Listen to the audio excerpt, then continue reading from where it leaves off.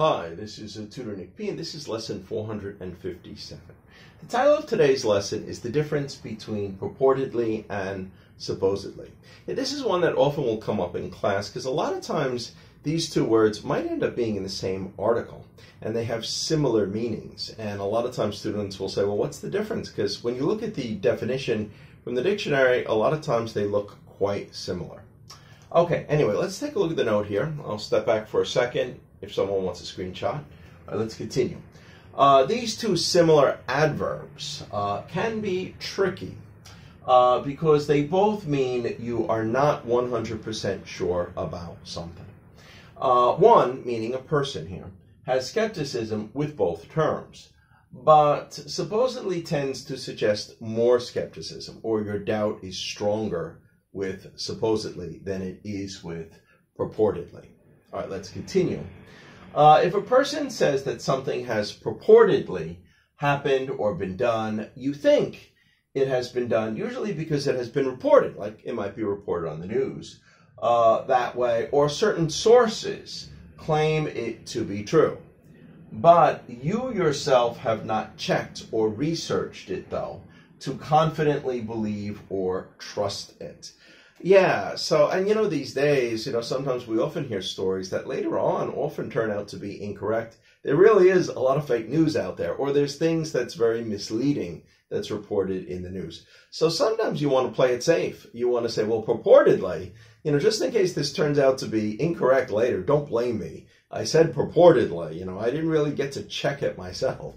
That's a little bit kind of what you're saying. You don't want your own reputation to be hurt because you didn't actually check it. But, that's what they say, and they're supposed to be right. Purported is usually used with things that have already happened. So usually somebody has already reported on it. All right, let's continue. If someone says that something supposedly happened or is going to happen, so supposedly could be used with future things as well. It is according to what someone has said or is believed by others, but it is often used to emphasize the speaker or possibly the writer has some serious doubts about the truth. Well, supposedly, but I don't know. I don't really, this is what they're saying, but I don't think they're right at all. So supposedly more often is like that. Okay, so if one uses it about a future occurrence, you may feel that there is a fair chance that for some reason it may not happen. It could be canceled or have other issues, so you have more doubts about it. It could happen, but you feel that there's a fair or kind of a stronger chance that it may not happen at all. All right, anyway, we got 5 examples to kind of cover this, so you can kind of feel how each one is used. All right, here's the first one. From what I have heard, he is purportedly one of the best lawyers, but I have never researched any of his cases. So, I've heard it reported this way, but, I never really checked into him myself. So, again, I can't 100% tell you, but, that's kind of what I heard out there. Number 2, the government claims to have evidence that purportedly shows his guilt. Or now, in this case, you are reporting that it's been reported that way.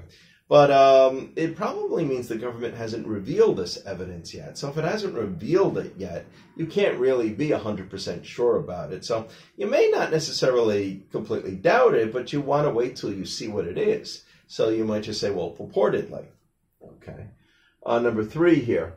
The media reports reportedly claimed that policeman was responsible for his death, but the autopsy eventually proved it to be drugs. So here you weren't really doubting it to begin with. It was reported that way, but in the end, it really did turn out to be not really quite right. The original reporting was misleading.